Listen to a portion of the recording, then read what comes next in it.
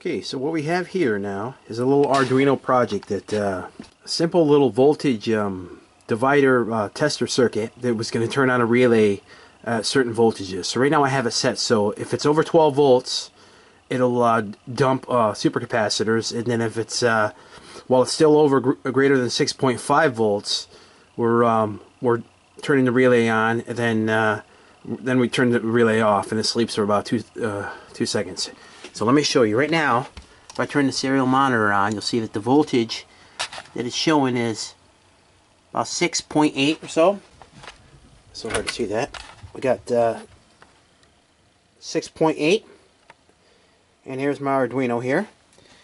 On pin analog pin 2, I have it going into a very simple voltage divider.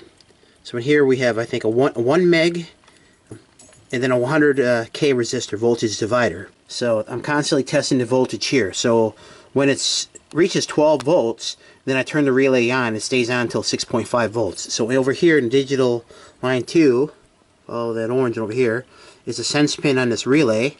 And then over here, I have the relay lines connected to this 12 volt DC heater circuit. This is a little heater defroster meant for a car.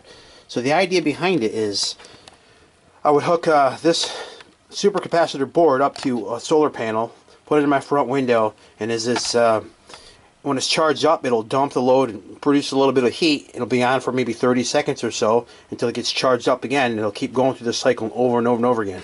So here, let me demonstrate how this works. I'm going to cheat a little bit, and I'm going to turn my power supply on here and push 5 volts or 5 amps of current into this supercapacitor board here. So let's turn this thing on here. So you can see now I'm pushing a lot of current here real fast. We'll see that's going to climb up pretty fast. So what are we already at? 88384. Let's go over to this code window and you'll see that it's climbing up. So remember, when this reaches about 12, it should turn on this relay. So let's see if this happens soon. We're at about 10 now. 11 volts. So as soon as I hear the relay switch on, I'm going to turn off the power supply so everything comes right off of the supercapacitor board. What do we got here? We got 11. Oh, relay just came on. I'll turn off the power supply. Power supply is off.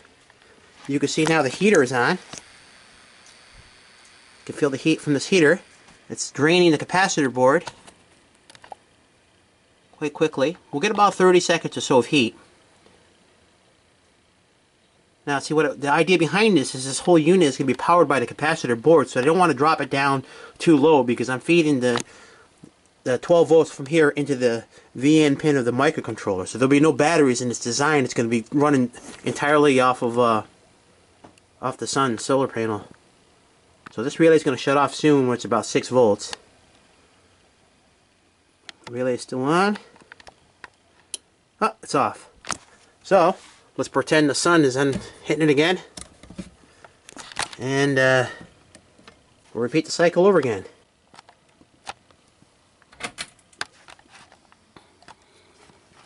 Oh, here it is. Let's shut off the power. Good amount of heat here, a little bit of heat. You can hear the fan running. Relay still on.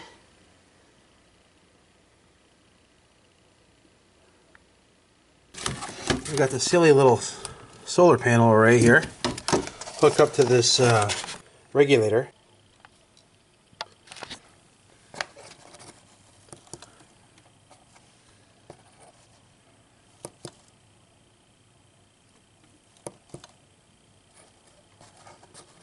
I got out here late in the day, so the sun is starting to go down here. So just a little bit over 12 volts, and it should come on here. Let's see what we got on there now.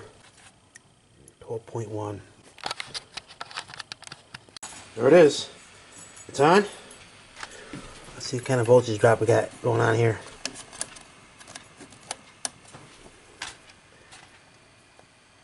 $10 volts. Heater's on. Relay's on. Voltage is dropping across the capacitors, coming directly off the solar panel. Microcontroller is being powered by the supercapacitor board, and it should shut off pretty soon.